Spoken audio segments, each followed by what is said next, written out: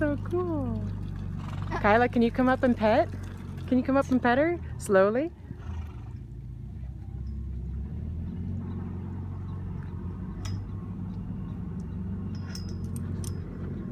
Slowly.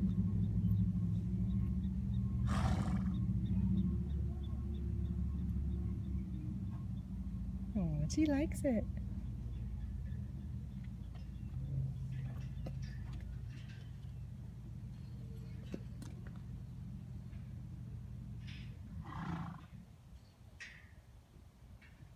Okay.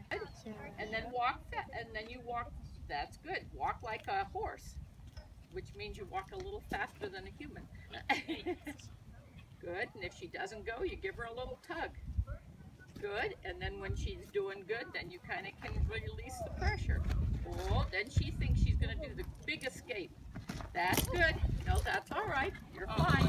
Hold on to her. Hold on to her. No, that's all right until I come on up. See, she thought she got away with something. She got away with nothing. See? Madison. No, you did good. You did good. She didn't let go. You're not supposed to do that. Do you see that? You fell to the ground because you were bad. Push her around and make her go where you want, not where she wants. She's strong. That's right. That's right. See, she says, I think I can outdo this little girl. No, she can't. Down. Good. See, she can walk you. She says, I walk fast. Very nice. There, now you got it. You're doing it. Aww. Do you see that?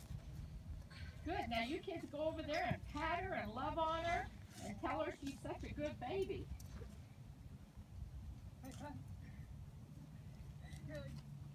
You guys got an hour. Okay? So now you turn forward and just turn. When you walk, don't you walk forward? So you hold her like this, face forward, and then give her a little bit of a pull on the butt, and then she should come with you. Start walking. Pull forward and walk. See? And then see how it's nice and loose on the butt. When she's doing it, it's nice and loose on the butt. Then if she tries to go too, what? Then if she tries to go too fast, you pull forward on the, okay, now we'll put, okay. That's right. Good. That's right. Good. There, you're strong.